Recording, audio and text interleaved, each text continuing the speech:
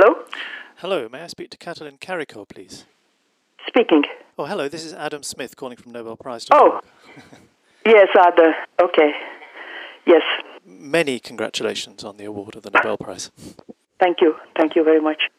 Where are you and how did you hear the news? I was sleeping, and actually my husband picked up the phone. I am at my home in a suburb of Philadelphia in Abington Township, and I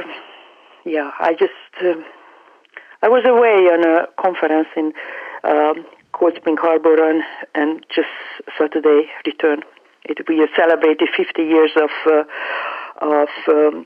recombinant DNA technology. I met all of those people, the 80s, 90s, that did the basic work, and I just came back. A lovely gathering. And on hearing the news, I mean, you're no stranger to awards, of course. They've been coming so thick and fast recently. But what were your first thoughts on hearing this news? That somebody's just joking. How were you reassured? Yes, kind of very scientific, and was too much information was in it that, somebody would just make it up, but you never know in these days. Now you know for sure. I'm not, one day knows, I'm 100% sure. Yes, maybe it'll never sink in, who knows? Yeah. Apart from the doubt and the reassurance, I mean, what does it mean to you?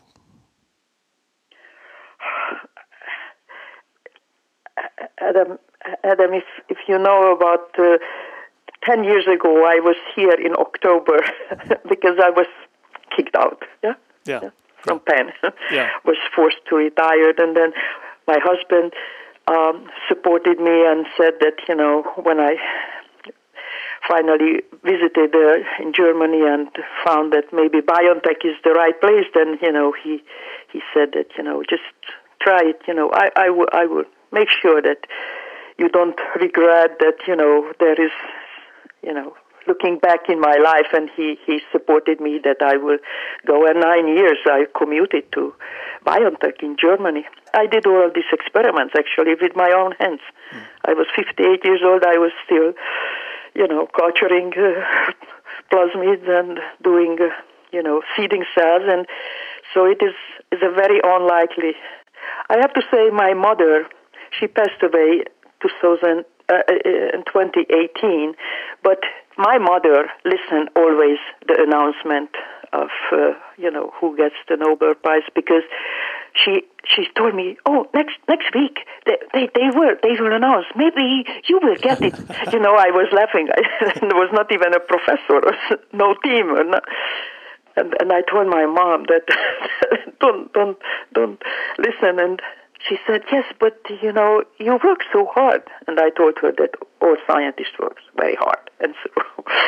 How wonderful to have someone who believes in you to such an extent. Yes, they believed. And, my daughter is, of course, she watched me to work hard, and she became, 2 times Olympic champion. Olympic champion in what? Rowing, and she is 5 times world champion. And, I went to this, she was inducted in Hall of Fame. She was rowing here and there. And I always introduced, she's Susan's mom. I was Susan's mom. And now that my daughter came several times in the award ceremony with me, and she was introduced, Kati's daughter. I must say, for me, it's a great delight to be talking to Susan's mum on this call. It's lovely. But I suppose the message of all this is that persistence can pay off in the end.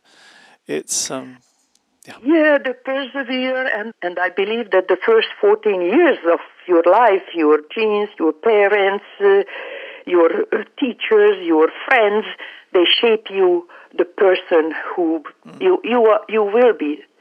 And I also, as a woman and a mother, I try to tell fellow female scientists that you don't have to choose between having a family. You can have it. You just don't have to assist your child. Just your child will watch you, and then they will do, because that's what counts. That the example what you present. When I was 16 years old, I read the book from Hans Scheie. Hans Scheie is a Canadian scientist, but he was Hungarian, so his book was translated to Hungarian, and his mantra was that you have to focus on things what you can change. Many young one is giving up because they can see that some of their friends or colleagues they're advancing, and it seems that they do less, and somehow they get higher salary and promoted. I told that if you notice that, and you already took away your attention, what you can change, because you cannot change that. And I told that also that when I was terminated, I don't spend time feeling sorry for you and saying things, why me? You have to, all your energy you have to spend to seek out what next, what I can do. Indeed.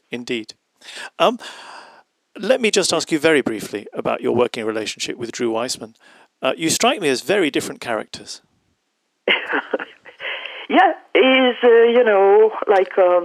I brag, more talkative, but when you would see us look at the data, we cut each other words, and what it means, we just were very alive.